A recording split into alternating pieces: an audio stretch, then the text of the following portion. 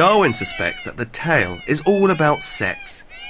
He thinks that the more spectacular the tail, the larger it is with more eye spots, the more attractive the peacock is to the peahens. But how to prove it?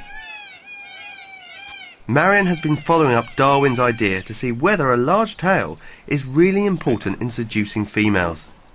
What's happening? I don't want to disturb them too much. Okay. But what we've got here are several males displaying. It's basically like great big advertising banners for the male.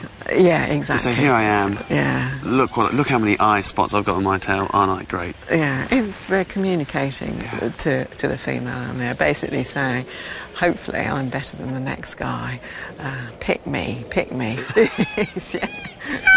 Oh, that's a hoot dash there. Did you see that? Yes. Yeah. So if the hen had actually stopped and squatted in front of the male at that point, he would have actually mounted her, and then you would have got copulation. So that's a Is that the end of the courtship display? Then, exactly. That's the last phase. And that's called a hoot dash. A hoot dash. Yeah. So he hoots and then drops his tail slightly and runs after. Yeah. It's a nice noise as well, sort of like ow. Yeah. Just like a disco on a Saturday night. Get up, stand up, strut your funky stuff, Joe.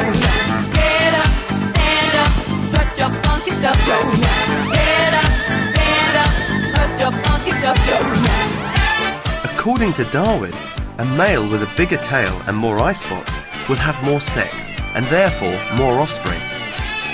To test Darwin's theory, we're going to trim the tail of a peacock and see if he can still score with the ladies. But first, we have to catch one. Okay, so what's the procedure? Big net? Big net like this, yeah. Bring the net over from behind the bird if you can, over top of the head. Yeah. Get the whole body of the bird in the net, and then you quickly work your way up the handle and grab his feet. Grab both feet. Have I shown you my scars? Yeah, it's all right. Where are your scars? That's where they usually, that's the peacock usually scar. get. Yeah, that's a peacock scar. Across there. And one up there. Some on my hands, yeah, one up there. And they kick up then, do they? Well, as I said, you must be firm with them once you've got hold of them. You've got to keep hold of those two legs at all costs. Come on, come round here. Go. That's it, well done. Both legs. Hold, if you hold that Good enough. It's like Rod Hall and Emu. Darwin hopes that an experiment like this would explain why the tail of the peacock could have evolved. But he never actually carries it out. He can never persuade anyone to help him. As he puts it, who would sacrifice the beauty of their bird for a whole season to please a mere naturalist? Well, Quentin has agreed to cooperate, so we're going to do something Darwin never did. We'll cut 20 eye spots off this tail. That's number one. Number one. Although it's completely painless, Marion thinks this reduction in the size of his tail will be a big blow to his sex life. The amazing colour isn't pigment, it's got nothing to do with pigment. It's light reflected, isn't it?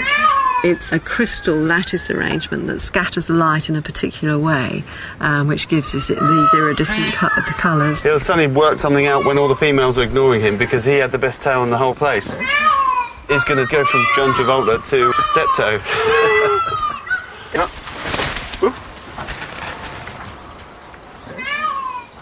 Let's see how Steptoe gets on with the ladies.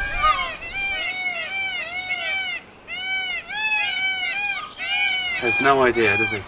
No. We've just changed his whole attractiveness. Today we've only tested a single bird, but Marion Petrie has studied hundreds of peacocks over 20 years. Her work proves that those peacocks with more eye spots consistently have more and healthier offspring than the less well-endowed males. The more spectacular the tail, the better the mate, and the more likely the female is to choose him. This is why the peacock has evolved such an ostentatious tail, even though it reduces his ability to fly. What's great about this, though, is to think that, Darwin would have loved to have done this as well. That's a great feeling. No, Darwin would have felt, vindicated sitting here. Yeah, I told you so. Exactly, yeah. Darwin becomes obsessed by the topic of sex and its role in the natural world. Sexual reproduction is key to evolution because it introduces variation in animals. Variations are important since they can improve the offspring's chance of success. They might be faster, stronger, or a better fit to the environment. So Darwin argues that sex is necessary for natural selection to occur. But if this is the case, he has to explain plants. They don't seem to fit his theory at all. In Darwin's day, botanists believed that plants reproduce with themselves. Botanists think this because each flower contains both male and female sex organs. They assume that since the organs are so close together, it is easy for the pollen from the male part to fertilise the female part. This self-fertilisation produces almost identical offspring. Darwin realised if this was true, it was a real problem for his theory. All the offspring of the plant would be very similar, certainly not different enough for evolution to happen. To save his theory, Darwin needs to show that plants have sex with different individual plants. Only in this way can plenty of variation be created. He sets out to prove the botanist wrong, and I'm going to the place where he starts. It's Down Bank, one of Darwin's favourite haunts, and with me is local nature expert Alistair Hayes. So Alistair, we're here at Down Bank, and Darwin loved this place. I mean, for him it was as impressive as somewhere like the Galapagos, wasn't it? It was, and it was so close to his home. It's only 2 fields away from Down House.